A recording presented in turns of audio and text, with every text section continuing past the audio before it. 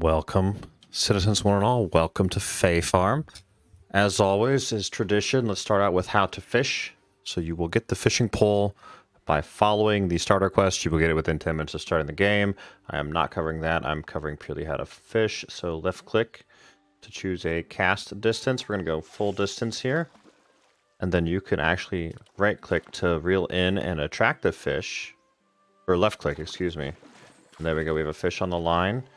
So when they're facing you, you can reel them in like that. When they're facing away, you cannot reel them. And when the line goes red like that, it means you can't reel anymore. So line red is bad.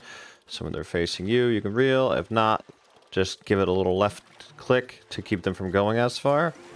And we caught a beautiful rainbow trout. Okay, so one more time there. Let's left click to cast. Left click to jiggle the lure and try to attract a fish. And if all else fails, you can right click to cast again and put it closer to a fish that you see. There we go.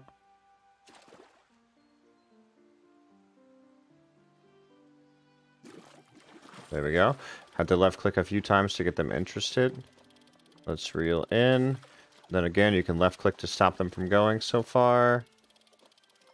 Reel in. Just be careful not to break your line when you do that, because it will go red. There we go. Another beautiful fish.